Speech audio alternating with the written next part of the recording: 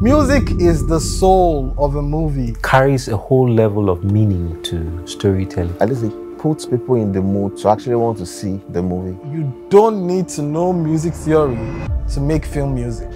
Let me start by giving an example. If I come and say, I hear like something is about to happen. The same, I then hear like this guy is black guy is about to kill someone.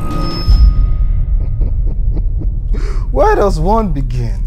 Where does one begin? There are some keys you hit on the keyboard that gives a particular emotion. You can do things on varying levels of scale. Sometimes the director wants you to follow a character. Sometimes he wants you to emphasize a part of the character. The acting, the dialogue, the camera does not see. You're following what the director has done, enhance it with music.